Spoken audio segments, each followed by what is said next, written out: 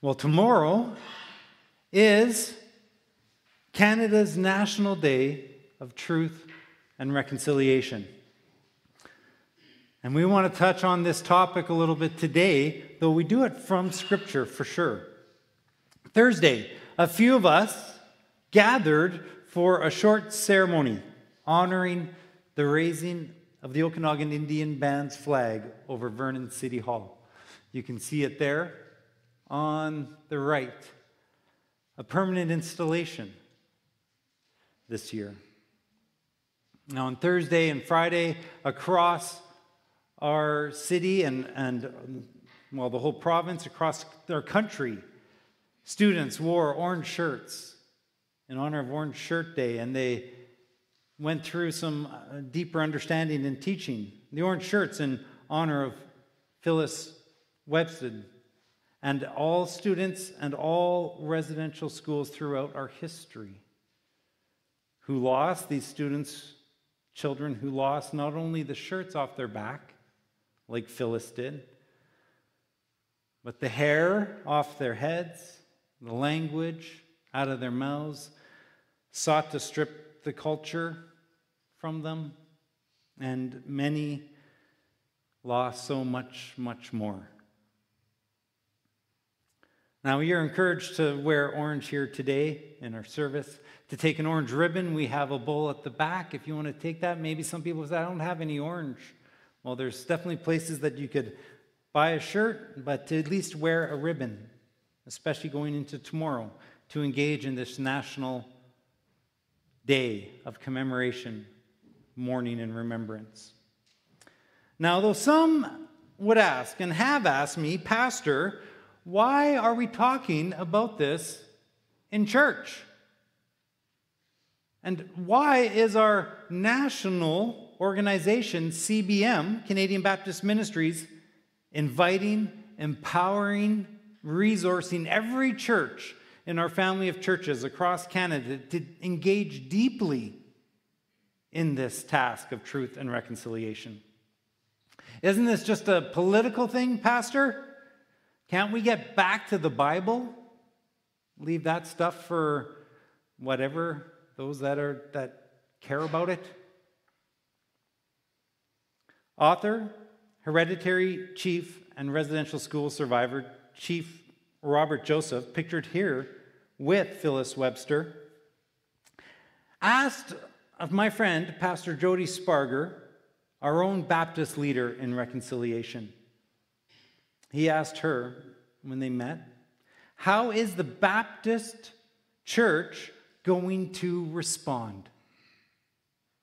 Government knows they need to come to the table. Education knows. All these sectors know. But I want to know if the church knows. If the church doesn't show up, I have no hope for this process of reconciliation, because it is primarily a spiritual task.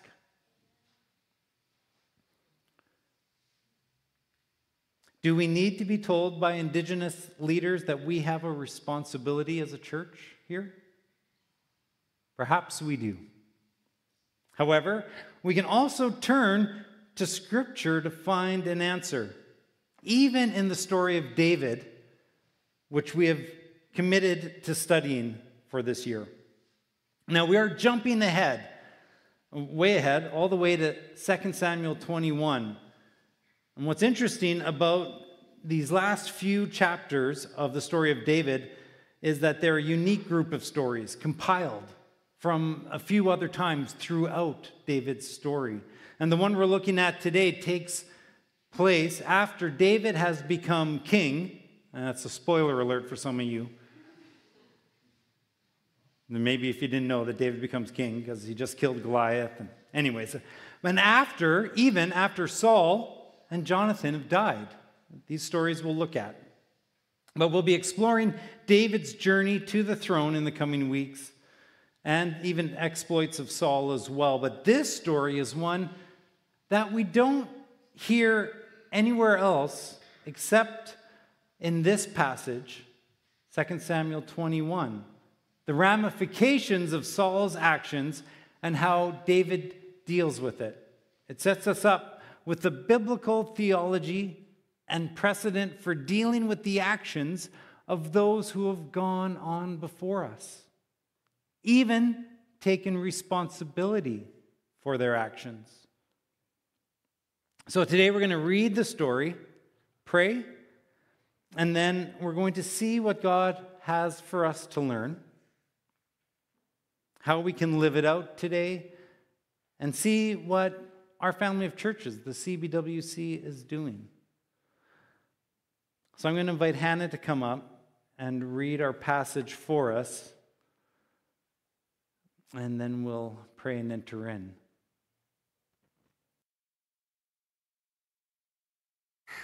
Is this working? It's a bit of a tough passage, but join with me. I'm reading in 2 Samuel from chapter 21. During the reign of David, there was a famine for 3 successive years, and so David sought the face of the Lord. The Lord said, "It is on account of Saul and his blood-stained house. It is because he put the Gibeonites to death." The king summoned the Gibeonites and spoke to them. Now, the Gibeonites were not part of Israel, but were survivors of the Amorites. The Israelites had sworn to spare them, but Saul, in his zeal for Israel and Judah, had tried to annihilate them. David asked the Gibeonites, "What shall I do for you? How shall I make atonement so that you will bless the Lord's inheritance?" The Gibeonites answered him, "We have no right to demand silver or gold from Saul or his family, nor do we have the right to put anyone in Israel to death." "What do you want me to do for you?" David asked. They answered the king, "As for the man who destroyed us and plotted against us, so that we have been decimated and have no place anywhere in Israel, let 7 of his male descendants be given to us to be killed, and their bodies exposed before the Lord at Gibeah of Saul, the Lord's chosen one." So the king said, "I will give them to you." The king spared Mephibosheth, son of Jonathan, the son of Saul, because of the oath before the Lord between David and Jonathan, son of Saul. But the king took Armoni and Mephibosheth, 2 sons of Aiah's daughter Rizpah, whom she had borne to Saul, together with the 5 sons of Saul's daughter Merab, whom she had borne to Adriel, son of Barzillai the Maholathite. He handed them over to the Gibeonites, and they killed them and exposed their bodies on a hill before the Lord. And all 7 of them fell together, and they were put to death during the first days of harvest, just as the barley harvest was beginning. Rizpah, daughter of Aiah, took sackcloth and spread it out for herself on the rock. From the beginning of harvest till the rain poured down from the heavens on the bodies, she did not let the birds touch them by day or the wild animals by night. When David was told what Aiah's daughter Rizpah, Saul's concubine, had done, he went and he took the bones of Saul and his son Jonathan from the citizens of Jabesh Gilead, and they had stolen their bodies from the public square at Beth-shan, where the Philistines had hung them after they struck Saul down on Gilboa. David brought the bones of Saul and his son Jonathan from there, and the bones of those who had been killed and exposed, and they were gathered up. And they buried the bones of Saul and his son Jonathan in the tomb of Saul's father Kish at Zelah and Benjamin, and did everything the king commanded. And after that, God answered prayer on behalf of the land. This is the word of the Lord. Thanks be to God. Let's pray together.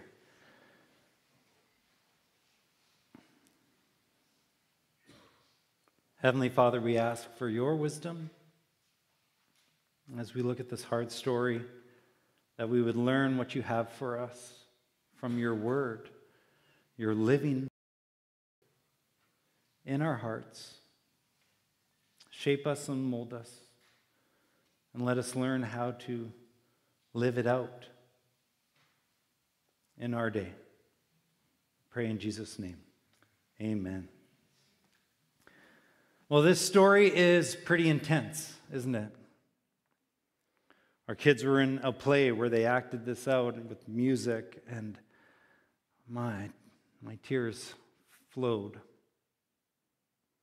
It shows how much God cares about justice, keeping our word, our integrity, and doing the right thing even when it hurts. and even when it wasn't us that did it. So this goes back to when the people of God came into the promised land. In Joshua 9, we read about the Gibeonites who were able to get a treaty. The Hebrew word is a covenant or a treaty with Joshua. Even though the Gibeonites actually tricked Joshua, if you look back at the story, Joshua honored the treaty that he made with them for peace. And that peace stayed for about 400 years until the days of Saul. This goes back 400 years. And we don't know why Saul decided to turn on them to, as the passage says, seek to annihilate them, a genocide. But he did. And our passage says his actions against them caused a great famine. Now, our indigenous neighbors have always warned us settlers that there is a connection between our actions and the impact on the land. Looks like it should be a part of our biblical theology as well, if we look at this. I want us to take a look and see what we can learn from this passage. Eugene Peterson, who I appreciate so much in his unpacking of the life of David, and as in his commentary on this passage, he speaks to the interconnectedness of sin and the land. He says this: "It is not our habit today to account for famines and floods and epidemics of disease by tracing them to evil acts. But even if we count ourselves fortunate to know far more about meteorology and disease than our ancestors, we would do well not to be overly condescending to their sense of the deep interconnectedness of all things. Maybe there is a more intimate interconnection between the way people live and the kind of world they live in than we commonly suppose." Fascinating. So in the midst of this famine, King David said, wow, we got to do something about this. 3 years in, they're starting to get hungry. Well, maybe we should think, what can we do? How about we pray? He sought the face of the Lord. We don't know how he heard from God. We don't understand that. But we know that he did. This famine is a result of Saul's breaking the treaty and the murder of the Gibeonites. His blood-stained house, one translation says. This is not the only time God calls out his own people for their actions. I think this is really important to say. It's not just that must have happened once to Saul. In Micah 3, we know Micah 6:8, but in Micah 3 we read, "Hear this,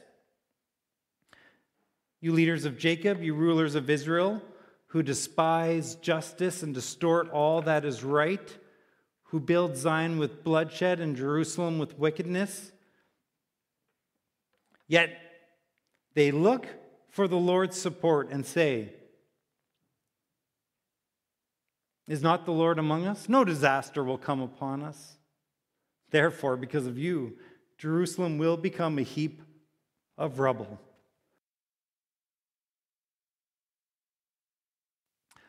You know, some still say Israel can do no wrong. But God is clear that they can be wicked, held accountable with their bloodshed.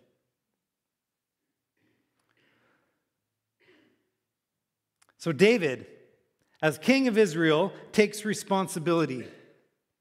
We have to give him that. He invites the remaining Gibeonites and asks, "What shall I do for you? How shall I make atonement?"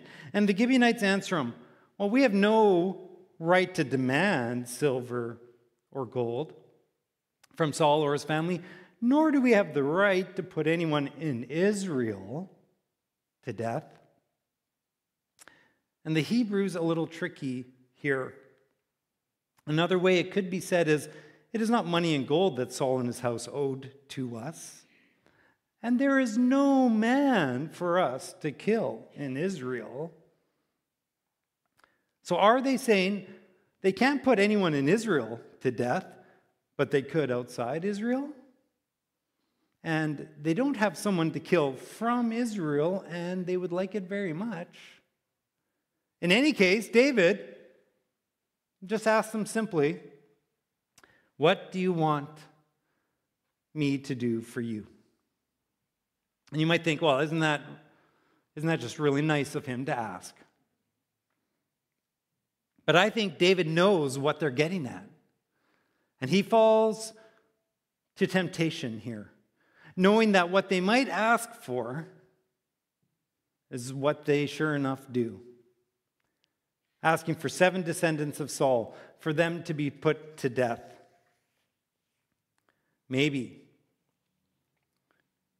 he's thinking, great, no potential threats to my throne. Eh? Quick way to just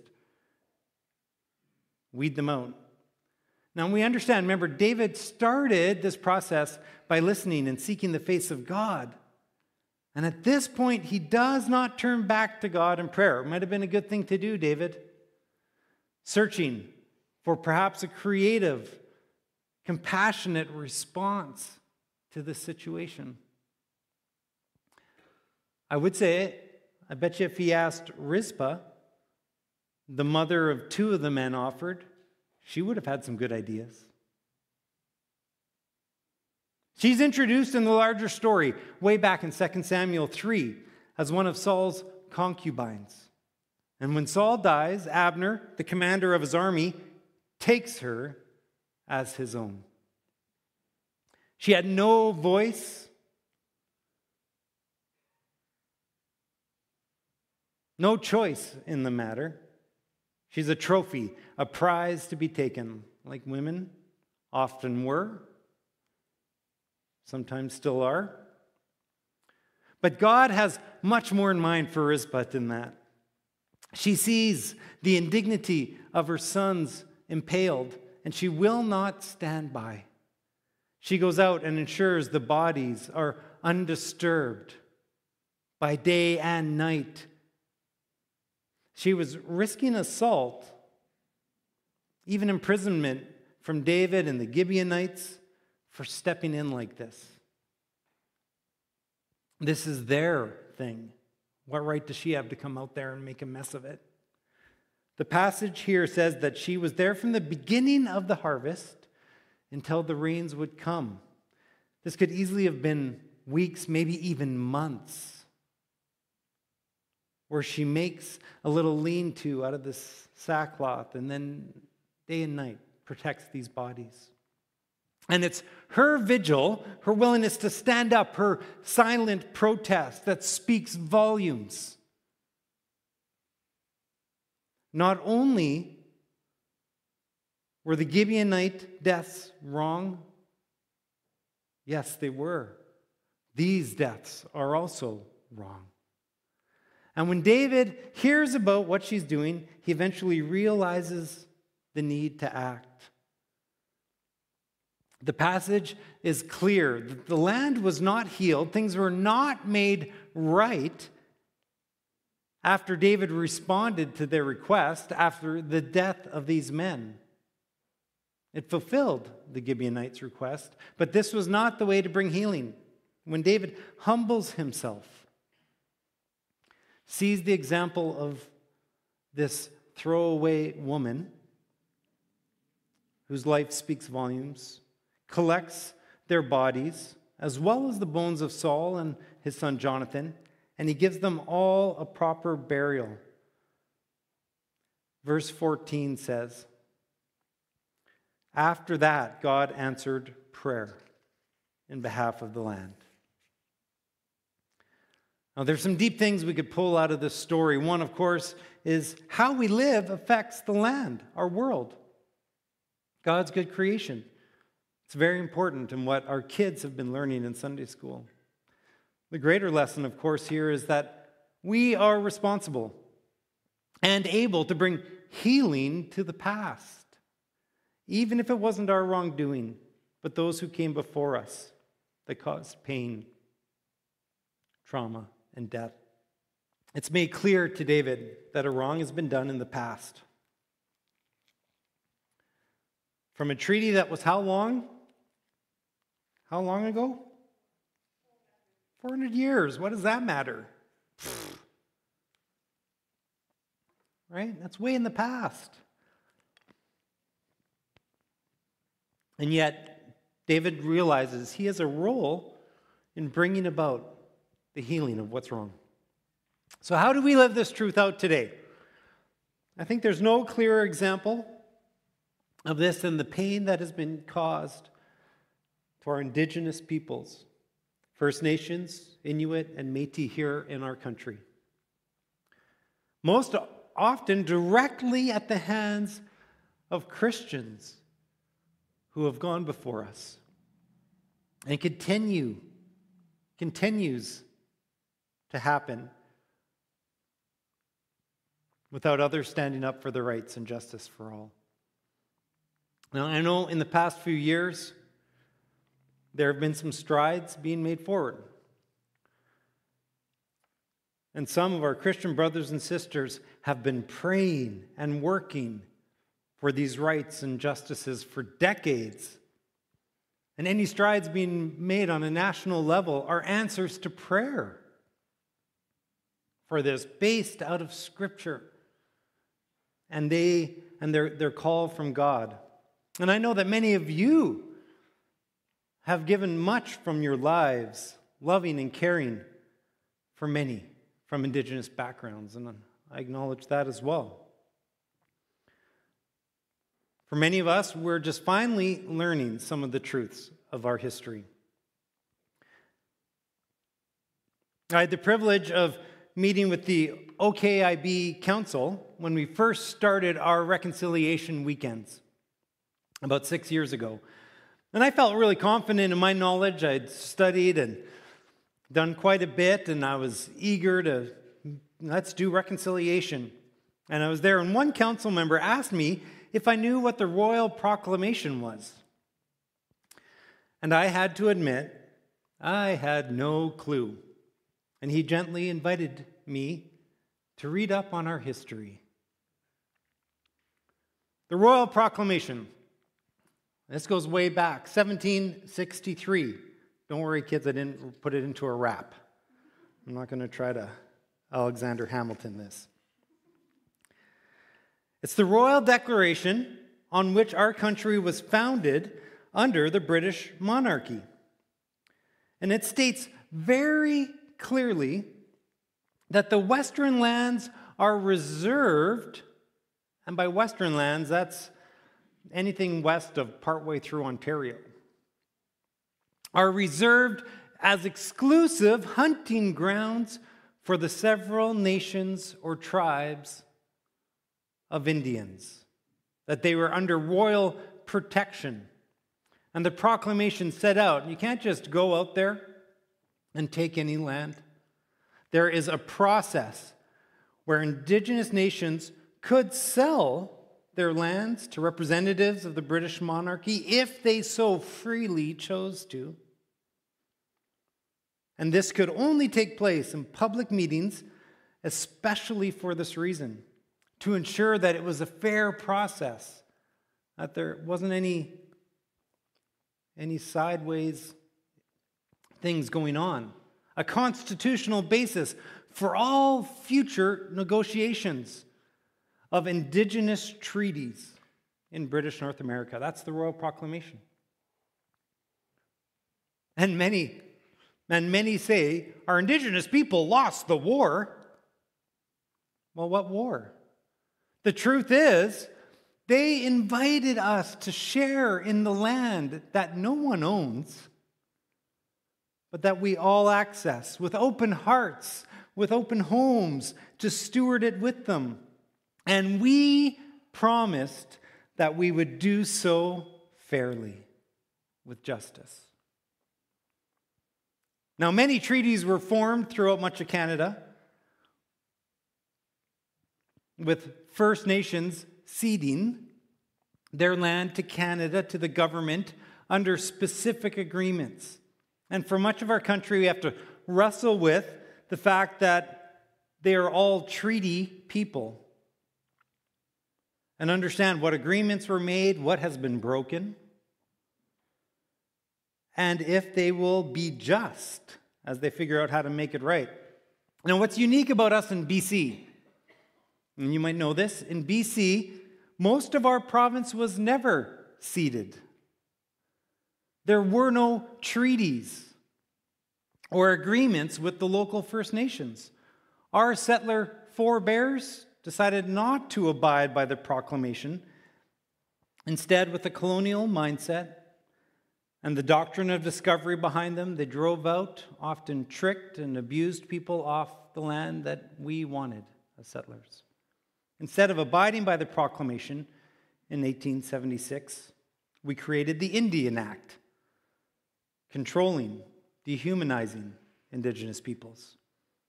Now you might say, oh, 1876, that's long ago. 1763, that's even longer ago, Pastor. Does this royal thingy even apply anymore? Well, in 1973, that's not so long ago. It was a good year. My wife was born in that year.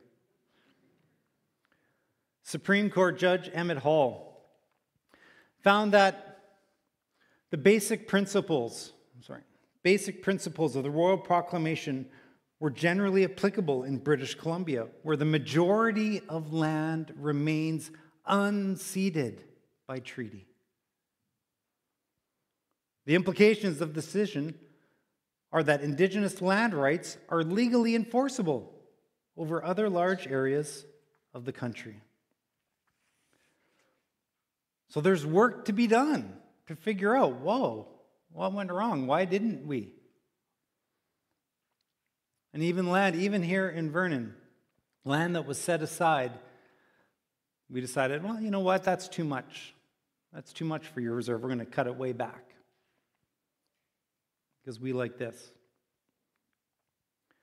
The Indigenous people of our land welcomed us with open arms, open homes, open hearts. Now, if you have the privilege to have an Indigenous friend, you might be surprised by any of this, stating how kind and open-hearted and loving they still are.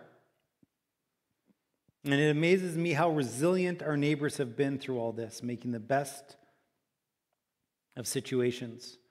Yet, more and more are willing to speak the truth of their experience on their land, in schools, in work, ongoing prejudice and discrimination. And they call us to respond. Not to offer up our sons, like David did, but to respond to their calls to action, to be willing to engage the hard truth of our history and begin the long journey of reconciliation. So I mentioned Chief Dr. Robert Joseph earlier. Look at his face. He's no Gibeonite asking for lives. No, but a shared life together. Listen to what he says. Reconciliation includes anyone with an open mind and an open heart who is willing to look into the future with a new way. And even if we don't want to take ownership and responsibility for what those who have gone before us have done, which we have ample biblical precedent to do, even if we don't want to do that, Scripture is clear. We are to take care of those near us who are struggling, marginalized, oppressed. That we are to love our neighbors as ourselves. Someone said that once. Someone important. Now we see this written in the Psalms 146. He upholds the cause of the oppressed and gives food to the hungry. And we see it in the prophets as well. Isaiah 58. Is not this the kind of fasting I have chosen?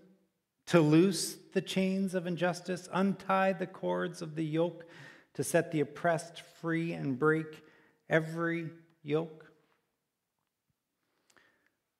If you do away with the yoke of oppression, Isaiah continues, with the pointing finger and malicious talk, and if you spend yourselves in behalf of the hungry and satisfy the needs of the oppressed, then your light will rise in the darkness, and your night will become like the noonday. The Lord will guide you always. You will be like a well-watered garden, like the spring whose waters never fail. We like that last verse. We don't necessarily pair it with the rest of it very often. The passage goes on to say, your people will rebuild the ancient ruins and will raise up the age-old foundations. You will be called repairer of broken walls, restorer of streets with dwellings. So I have some good friends who have been working hard, longing and praying for the rebuilding that has been happening in our country, for the 94 calls to action to be recognized by our government, and to see us begin to respond to them, to see the United Nations declare the rights of indigenous peoples, known as UNDRIP, for each country, province, and organization to be called to respond to them. Will we stand up for everyone's rights? Remember, Chief Dr. Robert Joseph asked Jody, what will Baptists do? So what will we do? Well, first, let me show you just a couple things briefly of what our family of churches, how they've responded so far. This is from the CBWC website. In 2015, Canada's Truth and Reconciliation Commission released 94 calls to action to various stakeholders. And those actions are meant to continue the process of healing and reconciliation, which the truth-telling at the TRC began. On Saturday, May 25th, 2017, how many years ago was that? 7 years ago already. The Canadian Baptists of Western Canada voted to do just that. Use UNDRIP as a framework for reconciliation. For CBWC churches to adopt these rights as a framework for reconciliation means that we agree these rights ought to be realized by the Indigenous people in our region. As CBWC churches throughout Western Canada engage with our Indigenous neighbors, we commit to acknowledge and support these rights, to respect inherent rights that have hereto been denied. It encourages us to subvert and reverse the suppression of Indigenous culture, which has been our strategy for so long, by supporting Indigenous communities' efforts to be strengthened and healed. One gentleman, and I connected with him this last week, Mike Deal, he's the delegate from Willow Lake Baptist Church in Winnipeg at that assembly in 2017. And as they were wrestling with this motion, they were deliberating, would we vote this in? Would we do this? He said, I am part of the privileged. One of the privileges, not this one yet. One of the privilege I have is that I am unaware of the extent of my privilege. The system is set up to work for me, for my success, for my comfort. The principles in the UN Declaration already apply to all of us. Yet I sense fear, uncertainty, and doubt from many about what this motion means to the CBWC, to our church members, and to us personally. And then he said this, if you feel uncomfortable about this motion, it probably means you are part of the privileged, that our society is set up for your comfort and success. And then Mike challenges us to think about people who try to live in a society that marginalizes and devalues and dehumanizes them, now and for many generations past. Well, that's a lot, I know. A lot to take in. And I don't know what the famine is for our generation that will get our attention. It might be connected to the land, even the fires, the climate change. Some would say that. And who are the women like Rizpah who are taking a stand, showing us all that something must be done? I do know a few of them, and I pray we'd listen to them. I know that Jesus has softened my heart just like he softened David's and moved him. Now, I'm not calling anyone here to follow any specific political leader, Trudeau, or to vote a specific way. That's not what this is about. I'm not saying because Justin says it, we got to do it. No. I'm here because I believe that Jesus is the way, the truth, and the life. And that he is offering us all abundant life. And that his view of that abundance is ensuring that others experience it. Making things right, recognizing injustice, and joining him in seeing the oppressed set free and past rights made wrong. As opposed to trying to force you into some agenda, political or otherwise. I'm inviting all of us into the life that Jesus offers us, which is finding ways to love our neighbors as we love ourselves.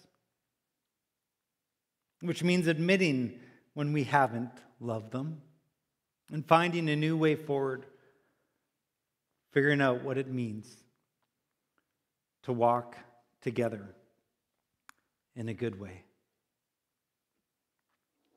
I'm going to invite Lisa and Patrick to come up, and they're going to respond in prayer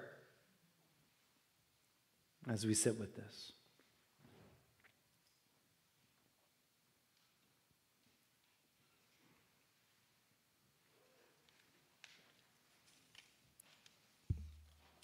Good morning.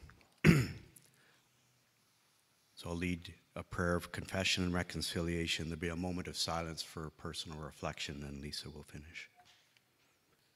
God of all peoples, in all times and places, your creation sings your praise.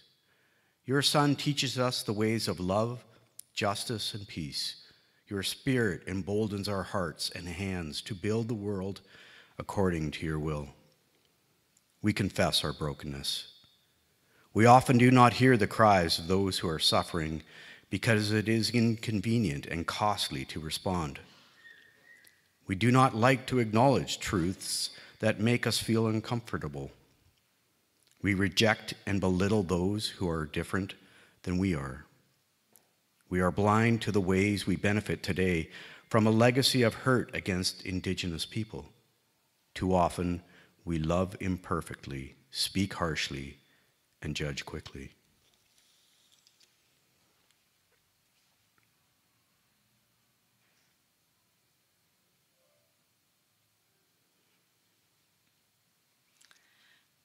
Reconciling God, we are called to gentleness, to compassion, and to radical acceptance of difference.